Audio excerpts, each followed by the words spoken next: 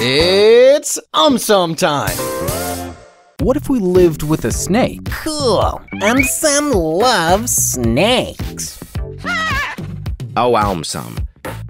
Firstly, snakes hiss a lot. If we lived with a snake, even we may start hissing a lot. Secondly, snakes can shed their skin. If we lived with a snake, even we may learn how to shed our skin. Thirdly, snakes slither. If we lived with a snake, even we may start slithering. Fourthly, some snakes are extremely poisonous. If we lived with a snake, some people may always stay inside a protective suit. Lastly, snakes can fit inside extremely tight places. If we lived with a snake, even we may start staying in extremely tight places. What if we had two heads, snake-like and human-like? Cool. I love snakes. Oh, AumSum. Firstly, if we also add a snake-like head, our snake-like head may keep on hissing all night long. Secondly, if we also add a snake-like head, our snake-like head may keep on shedding its skin. We may not be so lucky in that regard. Thirdly, if we also add a snake-like head, people with ophidiophobia, as in fear of snakes, may never open their eyes anymore. Fourthly, if we also add a snake-like head, eagles and mongoose, the natural enemies of snakes, might start attacking us.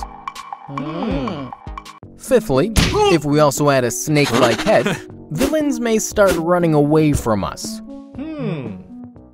Lastly, if we also add a snake-like head, even aliens may try to grow one more head. Results might prove to be hilarious. What if we had a snake-like body? No ways. AumSum is smarter than a snake. Oh, AumSum. Firstly, snakes shed their skin regularly. If we had a snake-like body, we may start seeing old skins lying around everywhere. Secondly, if we had a snake-like body, marathon runners may give up. Thirdly, if we had a snake-like body, eagles and mongoose, the natural enemies of snakes, might start attacking us. Fourthly, if we had a snake-like body, even aliens may try to become snake-like. Results might prove to be hilarious. Fifthly, if we had a snake-like body, traffic cops may not be able to manage the situation anymore. Lastly, if we had a snake-like body, shoes would not be of much use to us anymore. How does a snake move? Simple. It moves like the famous AumSum. Oh, AumSum. Snakes display up to 4 different types of movements. Firstly, serpentine locomotion. In this type of movement, the snake moves in the form of a sinusoidal wave.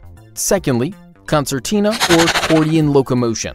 In this type of movement, the body of the snake contracts and expands successively like an accordion or a spring. Thirdly, lateral displacement or side-winding locomotion. In this type of movement, the snake moves laterally by forming vertical waves. In this way, it minimizes contact with the surface. This type of movement is typical of snake species found in desert areas. Fourthly, rectilinear locomotion. In this type of movement, the snake crawls in a straight line with its body stretched. This type of movement is commonly found among larger snakes as it allows them to access narrow burrows of their potential prey. What if all snakes disappeared? Then I will become a snake and scare everybody. Oh, AumSum. Firstly, snakes primarily snack on mice or rats. With all snakes gone, mice or rats will have a gala time. Musophobia, as in fear of mice or rats, might set in. Secondly, venom from snakes plays a very important role in the development of medicines. They've been used in the treatment of heart attacks as well as blood disorders. With no more snakes, medical research might suffer a lot. Thirdly, animals like mongoose, eagles, and hawks will really miss snakes. This is because they are known to kill and eat them. Fourthly, many iconic Hollywood films like Anaconda, Harry Potter series, etc. have snakes playing important roles. With no snakes, Hollywood scriptwriters might face tough times. Lastly, people with ophidiophobia, as in fear of snakes, will have nothing to worry about anymore. Why do snakes have forked tongue? Just for fashion. No.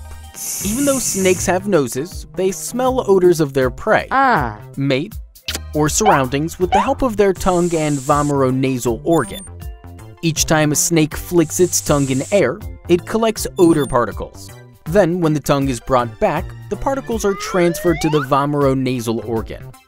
This organ detects the odors and sends signals to the brain, helping the snake smell. Whoa, that's interesting. Now, we know that when we see with our two separate eyes, our brain combines the two different perspectives and makes a detailed image of our surrounding. Similarly, because the tongue of a snake is forked, it collects odor particles from two different locations, helping the snake understand in which direction the odor is coming from, and thus making it easier to locate the prey.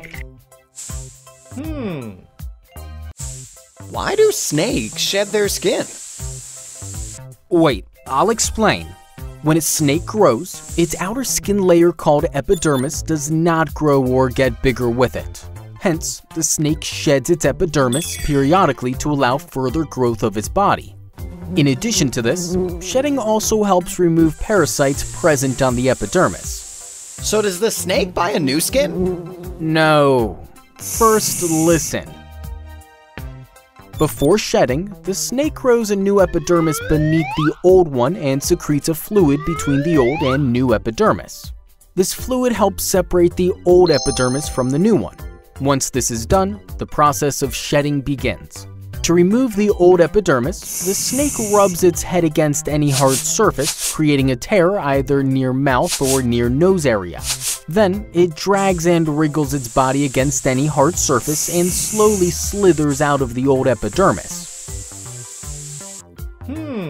Snake versus mongoose. Who wins? I, me, and myself. Alright, a snake, especially a cobra, is a tasty meal for the mongoose. So, it fights to kill, while the cobra fights to defend itself. When the cobra strikes, the mongoose's lightning speed helps it dodge the strikes, causing the cobra to miss repeatedly. But what if the cobra succeeds in striking? Toxins in the snake's venom attach to the acetylcholine receptors, blocking communication between nerves and muscles, ultimately causing death. However, in mongoose, these receptors are mutated or shaped differently. The toxin cannot attach to the receptors, making venom ineffective. Eventually, when the cobra gets exhausted, the mongoose snaps with its sharp teeth, killing the cobra and winning the battle. Mostly, between the cobra and mongoose, mongoose wins. However, if the snake is a viper or boa constrictor, then the mongoose can be killed.